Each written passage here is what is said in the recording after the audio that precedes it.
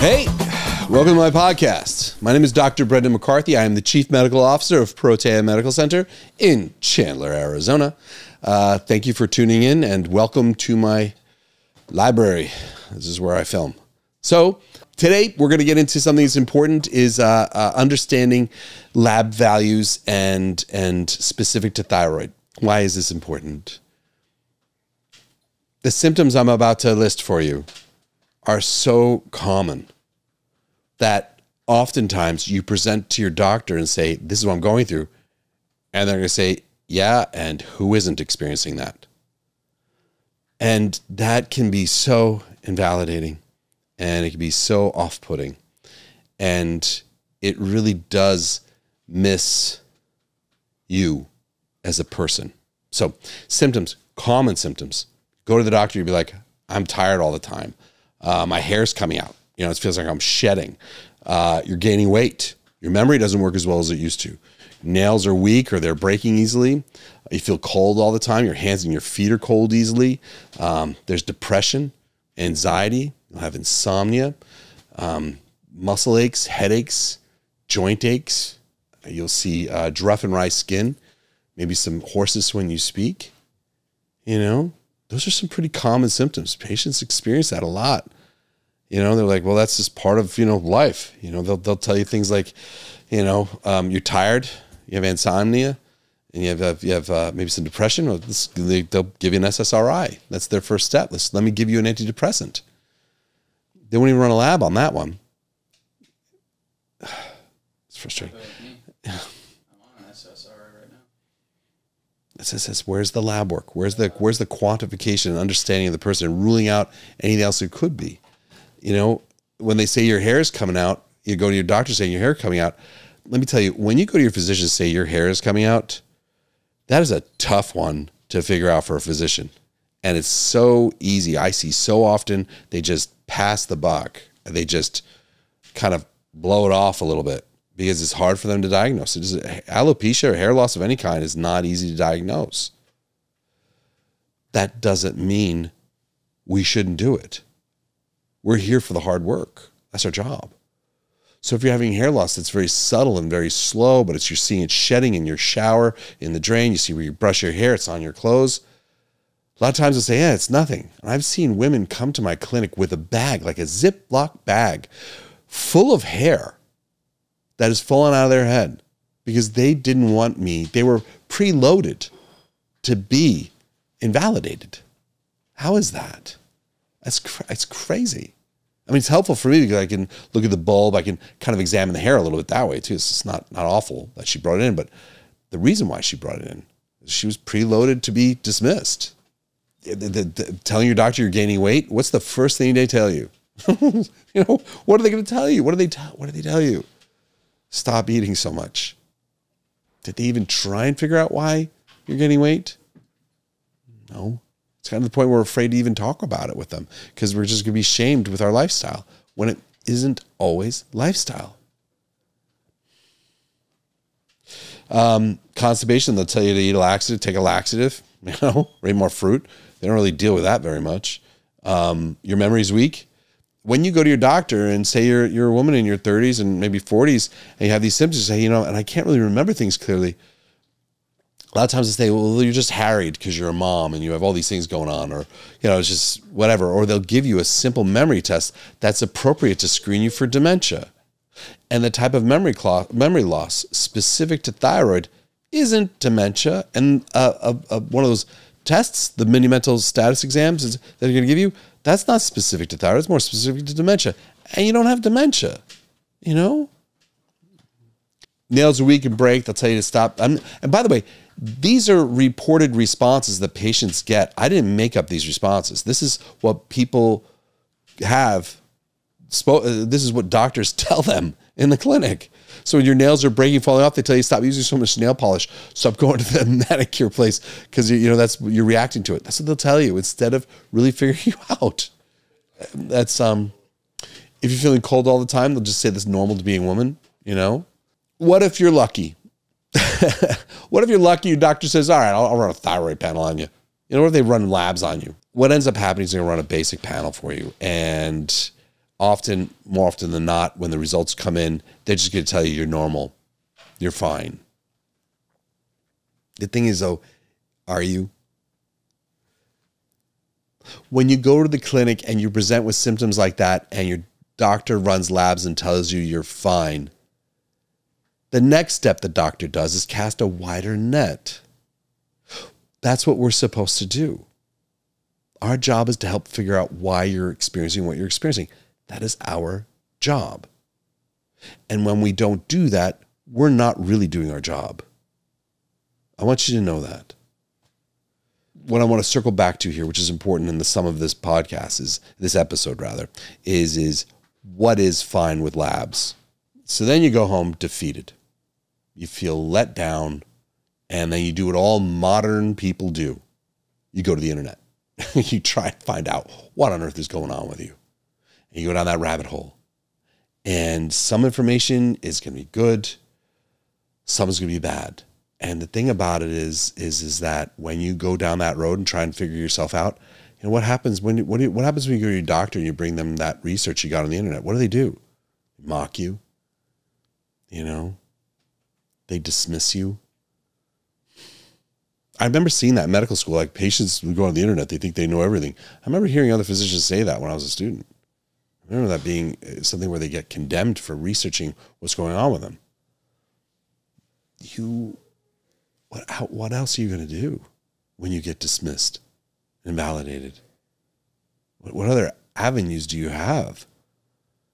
And then they mock it because you're trying to figure out what's wrong and trying to figure this out and help yourself? That's not good medicine. When your doctor tells you your labs are fine, first of all, I don't do that. I don't just say they're just fine. I sit down with them and I go over the labs line by line, step by step, and I say, this is what this means. This is what that means. This is what this is at every step. Your doctor should explain to you the thyroid panel with you. They should explain, this is what I tested. This is what it means. Often they don't. Or often they do the most superficial test possible for the thyroid. When your doctor screens for thyroid, the lab they're going to run often is going to be thyroid stimulating hormone. And they'll do that as a standalone test. That is the lab that they do. They say, this is the way I'm going to figure out what's going on with your thyroid. The problem with it is that it's not a sensitive test, nor is it accurate. I want you to know that. Thyroid stimulating hormone is just us looking at your pituitary's opinion of how much thyroid is in there. The actual test that helps you understand what's happening with the thyroid is something called your free T3. That's called the technical term is triiodothyronine. But you just say free T3, that's good. That's the real test. Why is it that we're not running those labs? Why is it that we're not running a more detailed panel? Why is it that they're only relying on TSH?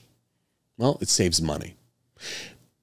Up until the past maybe 5 years, 10 years, free T3 testing and free T4, which I'll get into in a minute, was pretty expensive.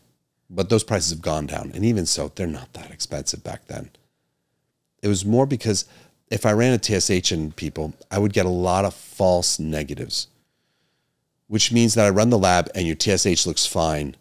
There's a lot of people who have a normal TSH that have low thyroid function and are actually hypothyroid, even though the test looked good.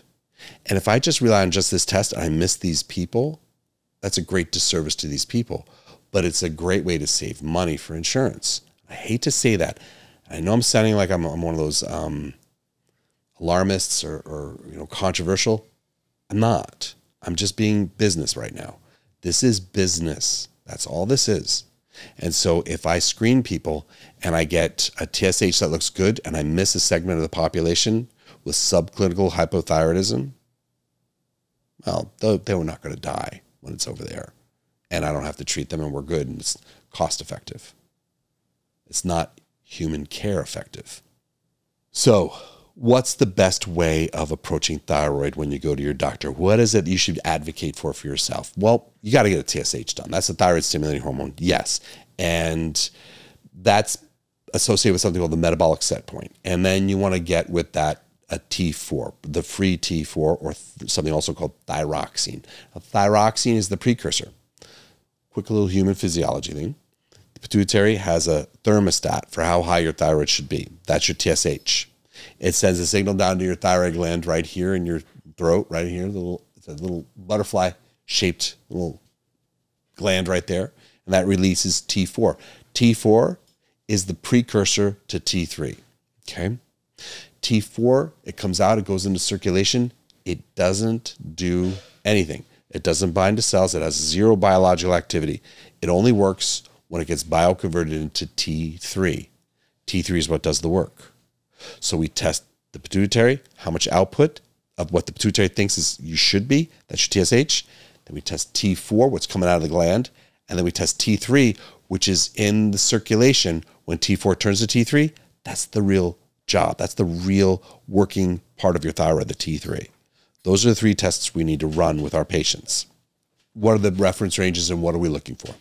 With TSH, or thyroid stimulating hormone, again, coming from the pituitary, the reference range is 0.45 to 4.5 microunits per milliliter. Optimal, 0.1 to 1.0. That's considered to be optimal. Average in America we see right now is about 1.5. That's healthy, right in there. If the TSH is too high, if it's above 4.5, or in my opinion, anything above 2.5 a lot of times, that's implying that there's not enough thyroid hormone. So the higher the TSH goes, the lower your actual active hormone really is. So again, here we go. TSH, anything above 2.5 or the higher it moves, the lower the active hormone is. Now, after we have that, the second 2 tests we're going to run is the free T3 and free T4. Now, why am I saying free before those as a preface? Why am I saying that? Well, free implies that the hormone is biologically available to be used. Why I'm saying that is because thyroid hormone tends to get bound to protein and rendered inert. This is important. You don't want your doctor running a total T3. You want them running a free T3. Total T3, most of it is bound to protein and doesn't do anything.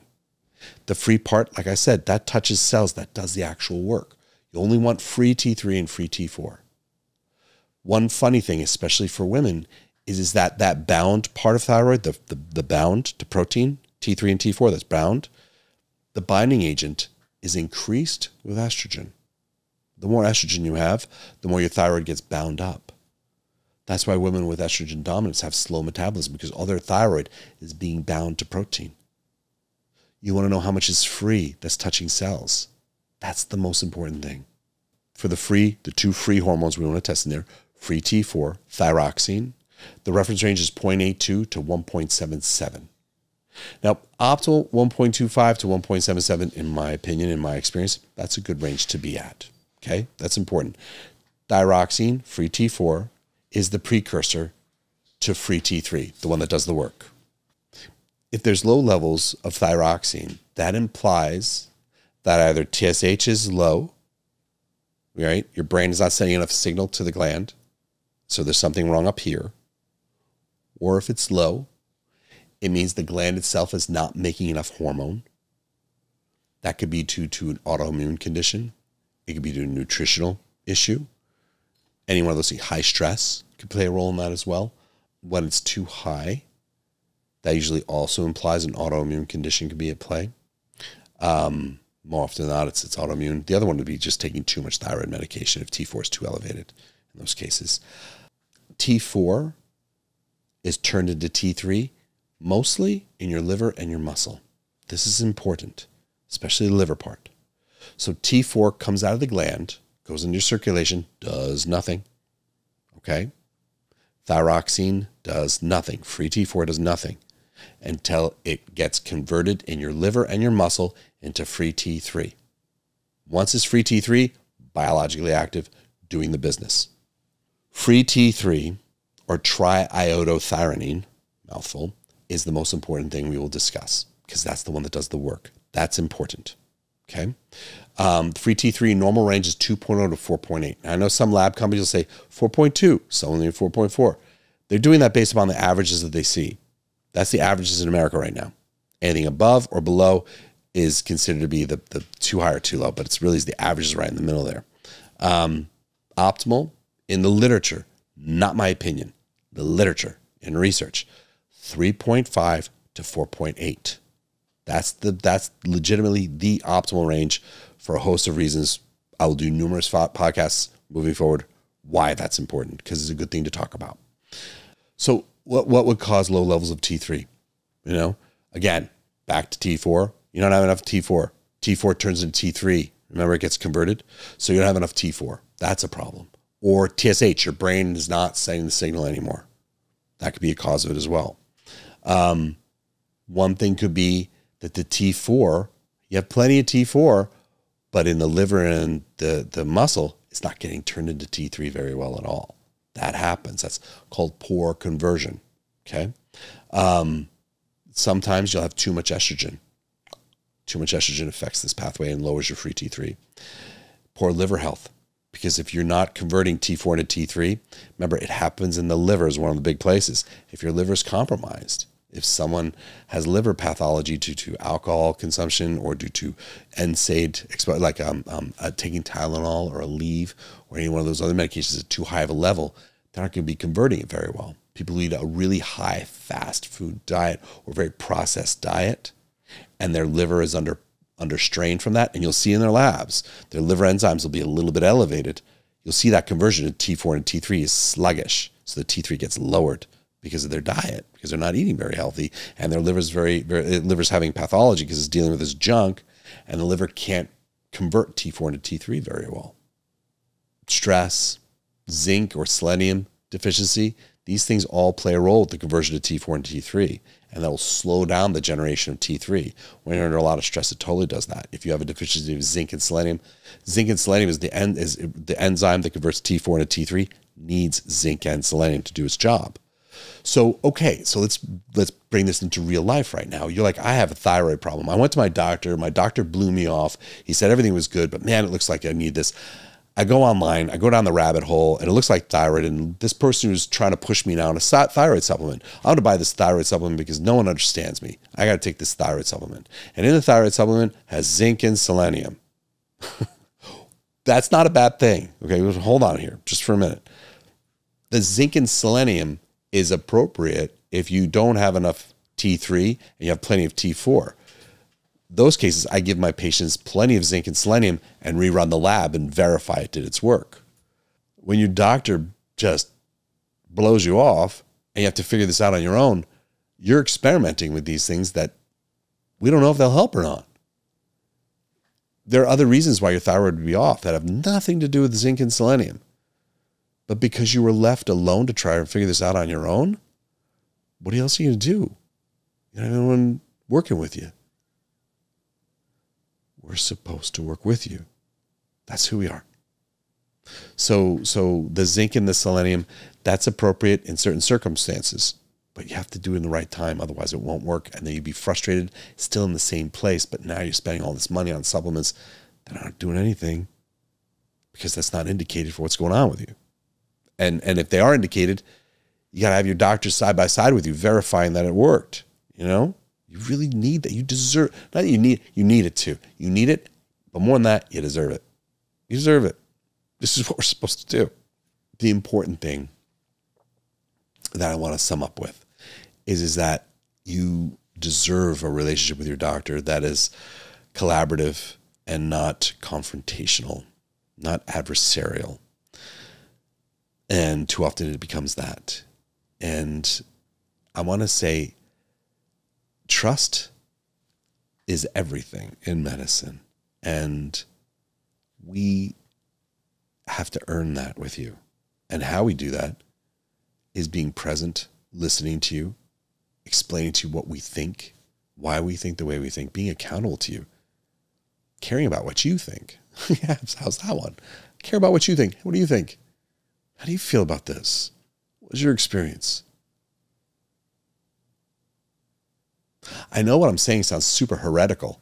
Heretical? It just sounds like I'm, like I'm crazy. But is it? It isn't. Our trust, your trust means everything to me because that's our relationship is built on that. And you trust me to do my job, and I earn your trust by communicating clearly with you and then you'd rely on me. I want you to know your doctor should be earning your trust. We shouldn't walk into a room and demand it. We shouldn't walk into the room and demand it and say, we're doing this, you have that, that's it, and walk out the door. It's about that relationship and that trust. And I want you to know how valuable your trust is in those relationships. And I want you to keep valuing it and not to give it lightly. And that you have every right to demand your physician earn your trust. I hope this helps. Your comments are important to me. Justin and I, we look for the comments. We read your comments. We go through them. And it gives us ideas on how to be better at this. I love doing this. I do. Your comments mean a lot. I also love when you guys help each other in the comment section. I know I say it almost every episode now, but I mean it. I really do. I love this community that's being built around here. There will be relevant links in the description for the research that I used for this podcast because, as always, I research this. I prepare for it. You deserve that. That's how I earn your trust. That's how I earn your trust. I show you why I got to this point of thought, why I think the way I think. Okay? You deserve that. So please share, like, subscribe, and I will see you next time. Thank you.